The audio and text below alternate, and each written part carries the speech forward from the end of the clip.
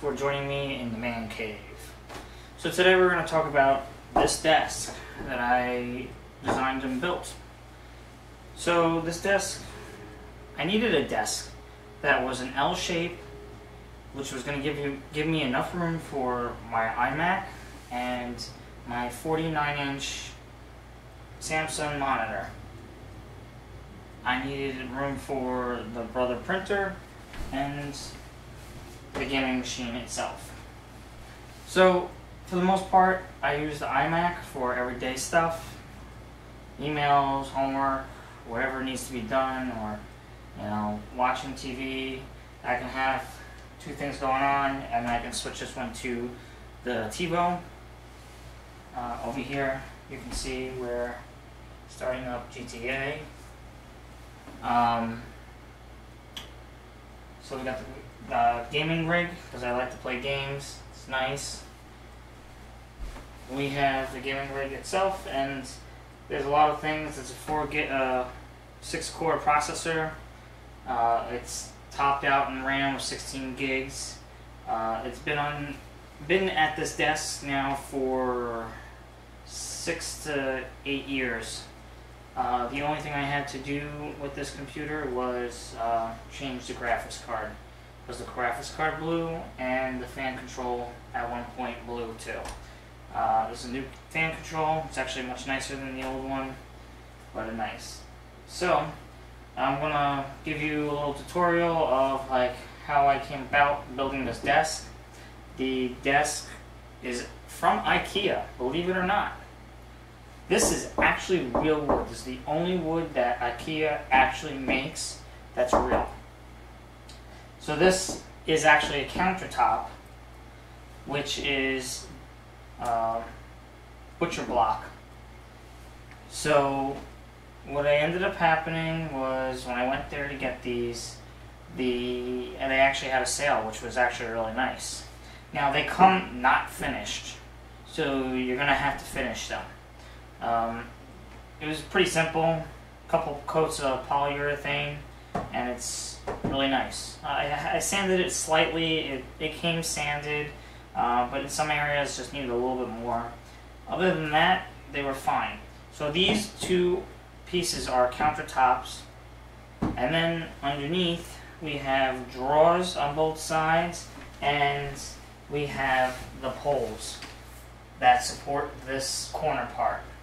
So I got this idea of looking around on the internet and stuff, and I saw that people were taking this smaller size counter and putting it between two drawers and making themselves a desk. So I was like, okay, well, I can do better than that. I think if I get the longer part of the countertops and the shorter part, I can make an L desk. So here I go. I made the L desk. It's came out really well. I'm very happy with it. For the most part, I use this desk every single day. There's not a day that I'm not sitting at this desk. If I'm not working on editing video, or doing other things with the iMac, or playing video games. It's one of those things that I really enjoy, playing video games, and also having the versatility of just having a computer that I use every day that integrates with all my other stuff that works really well. I'm not really a fan of a PC anymore, but I play PC games, so I have to have PC. Let's bring you closer, and I'll show you the underside of the desk and how I put it together. So here are the drawers, and there's the desk going across. We got the legs coming down. There's 4 of them. I got the shredder and my file cabinet underneath, and there's the other side. So for the most part, everything is hidden for the most part underneath the desk. As you can see, all the wires. So this is for the iMac, and I drilled holes through the desk, which were really hard. Using even electric bit so that these wires that come off of the monitor just go straight down through the desk.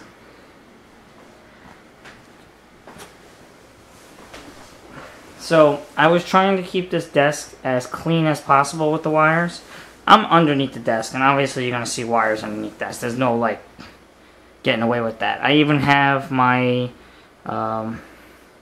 24 port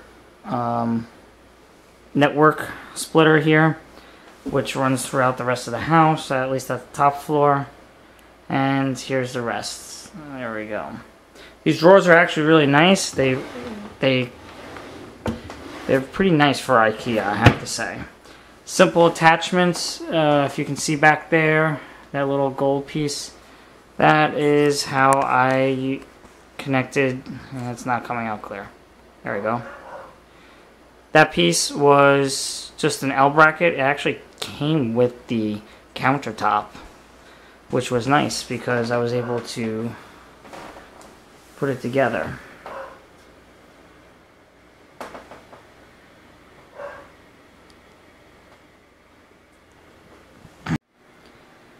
So this iMac, we're going to start here. We got the Bose surround sounds. It's the computer version. It's 2 speakers and a subwoofer. Not really surround sound, but it sounds pretty darn good. But this computer is really nice. I can have email, working on something, or watching TV, Hulu, or whatever else on this other screen with the TiVo as well. It's a nice setup. This computer is spec'd out. You cannot just walk into Apple and buy this computer. Let's look at the specs.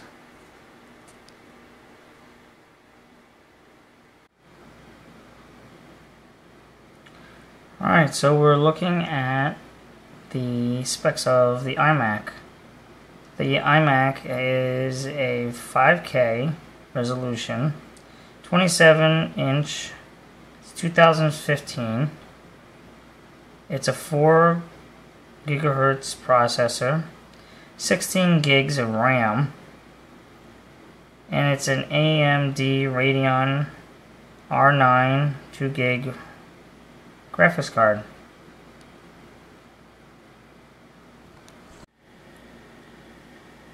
Here's the Bose setup. You got on off, you got volume, you got this one speaker here, and moving over here, there's the other speaker with the surround sound down, the subwoofer down below.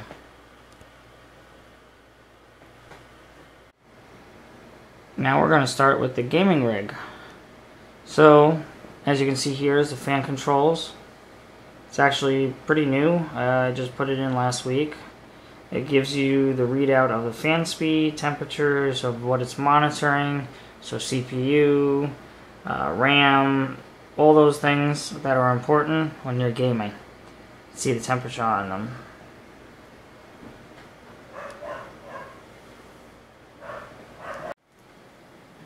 Moving over to the 49-inch gaming monitor from Samsung, curved. It's a beautiful monitor. It is really nice. As you can see here, we're playing GTA. The graphics are really nice and superb. They're really, really crisp.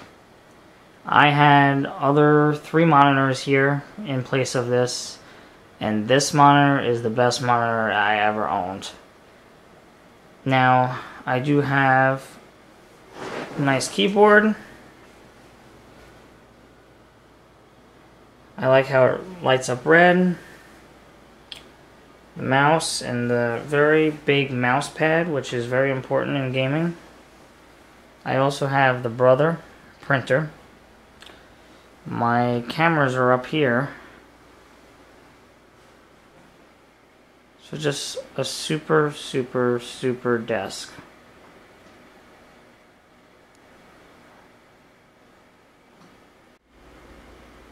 So we're on the back of the desk. When you walk into the room, this is what you see. For the most part, wires are pretty much invisible for the most part. You got wires where you have to see them, like on the back here and going down underneath. But these come in handy. I have another one over here for the subwoofer. House all those wires. Something that people don't realize when they walk in, they think this is actually part of the desk. This is not. This is actually a track kind of system that, like these wires, see, they go up and then go in here, and there's a lip here, and they all sit in here. It's actually really nice. And it goes the whole length of the desk here, so it brings all of the power and all the stuff over and give you a better angle of how wire management is done down here.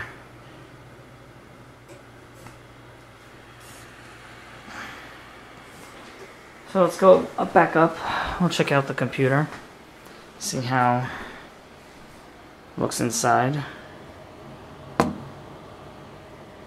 Pretty cool.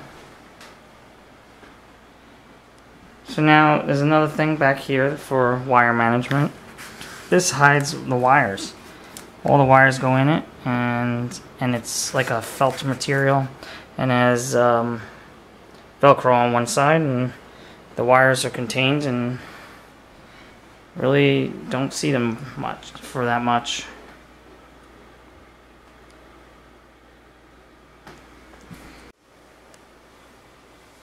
So underneath the desk here we have this nice hanging hook for my XP40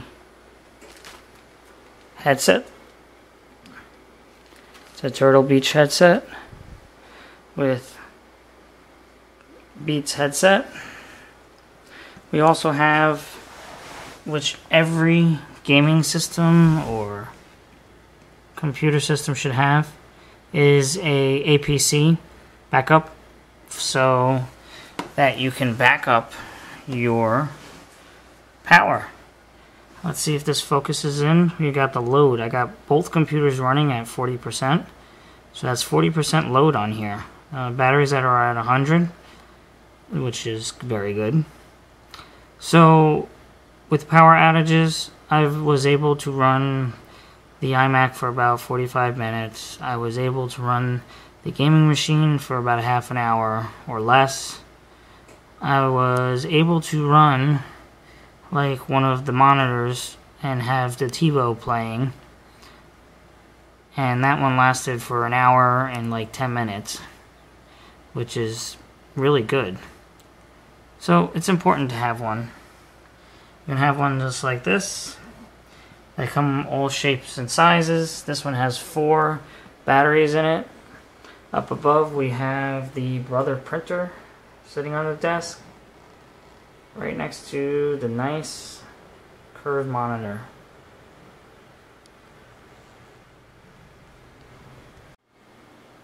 Another important thing I forgot almost to review is this great chair. This chair is like $500 or $600. This is the name of the chair. I got it on sale for like $300 on a Black Friday. And this chair is really nice. Besides going up and down, it adjusts back and forth. The arms you can take off or move forward and back or up and down. The wheels roll very freely. It's a really nice chair. I have to tell you, out of all my chairs that I've ever had, this is the best one, and it also has lasted very long. I had other like leather chairs like this that were just literally fall apart. Like the armrests would come apart, where it would sit, it just was horrible. But this is really nice. It also comes with the lumbar support, which is really nice, and you can move that up and down or take it off. Same thing with the pillow. The pillow is actually a nice touch. You can take some of the fluff out if it's too hard for you, or you can just leave it the way it is from the factory. But I have to tell you, all around, this chair is very, very nice. And that's for the chair.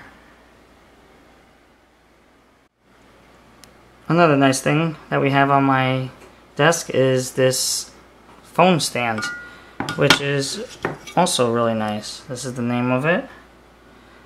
You can get it on Amazon. I don't believe I did get this one on Amazon.